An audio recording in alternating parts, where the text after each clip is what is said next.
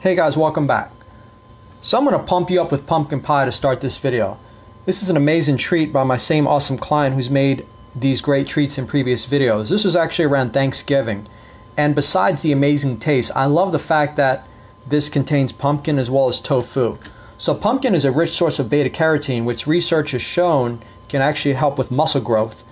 And so it does this by being anti-catabolic as well as anti-inflammatory, but it also has been shown to increase localized muscle IGF-1, but not systemic IGF-1. And this is very similar to what happens when we lift weights. So I find that truly fascinating.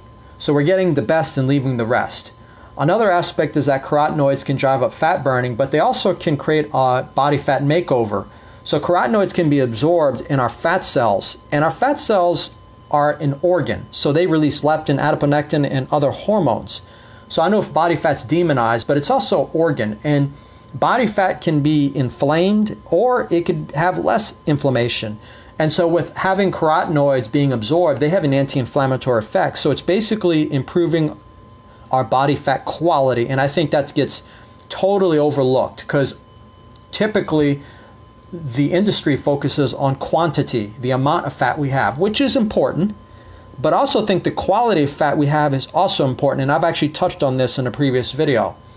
So in a sense, carotenoids can not only naturally help reduce body fat, but that could actually improve the quality of fat we have. Lastly, what I want to say is that pumpkin also contains beta-cryptoxanthin, which has been shown to reduce fatty liver.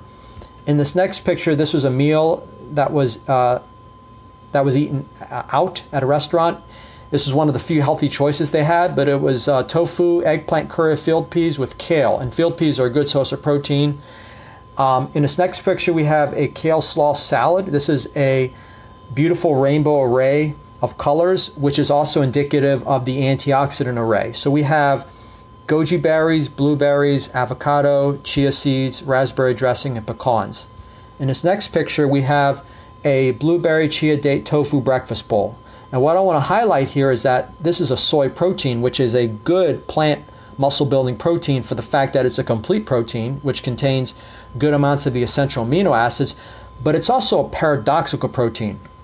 Research has shown that soy contains 20% of it is contained of a protein known as beta-conglycinin, which has been shown to increase FGF21. FGF21 actually gets increased when we restrict protein. So let me repeat that. A complete protein in soy can help build muscle, but it also drives up FGF21 as if we were not eating protein. I have not known of any other protein that has done that, and it was so fascinating. I actually did a video on this that I'll go ahead and card so you can check out. I was fascinated by this. So my interpretation is that this soy protein is a fat-burning, muscle-building protein. The fat burning comes from the FGF1 induction, and the muscle building comes from the fact that it's a complete protein. Truly remarkable. Next picture we have, this is banana date ginger tofu. I got the banana ginger combination idea from Dr. Furman. It's actually a great combination. I really enjoy it. Ginger on its own has an amazing array of benefits. And then these last two pictures here, we have another healthy choice of when eating out. This is hibachi veggies that were sauteed either in water or olive oil, and then added some protein with the tofu. Last picture, we have beet juice and mushroom powder. This is a pre-race little combination to boost performance.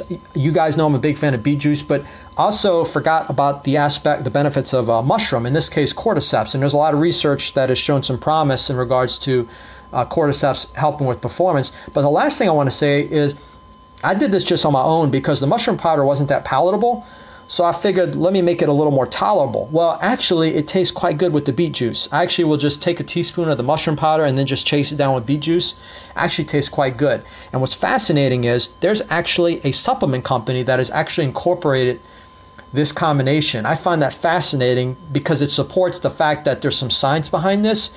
And it also made me feel good to know that, well, one, I can't believe a supplement company actually incorporated this. I just found that fascinating. So anyway, thank you guys for taking the time. I really enjoy sharing this information. And as always, till next time.